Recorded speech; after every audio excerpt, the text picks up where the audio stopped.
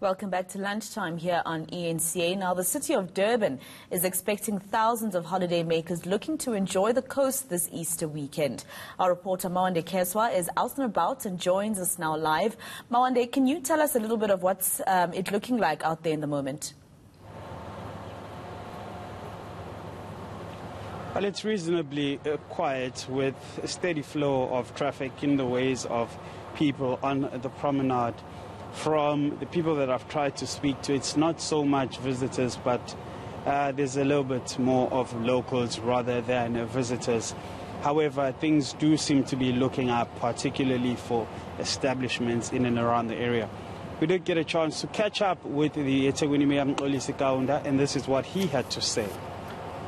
We have invested about 33 million rands in terms of our beach management system to ascertain that we deal with the issues of landscaping as well as greening projects that we are implementing as a city. But part of what we are doing is the sand drift removal from the promenade where we are standing. This has yielded positive results. Last year we attained 12 blue flag status of our beaches, so we continue to maintain and preserve the environment and the cleanliness in our city.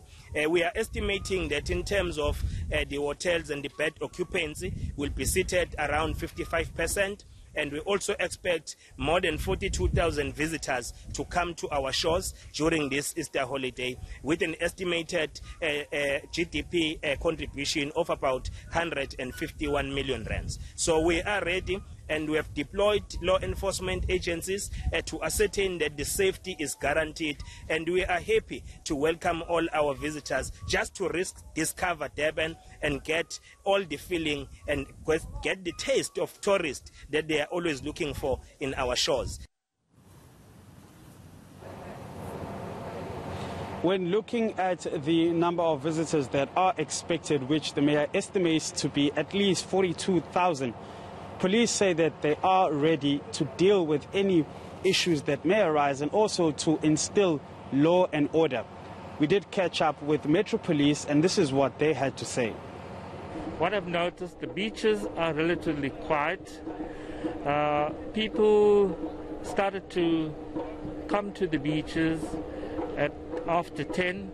Road network, roadways were quiet. We traveled on the N3, had an aerial view of the N3, N2, and various arterial roads around. Roads are relatively quiet, I can confirm.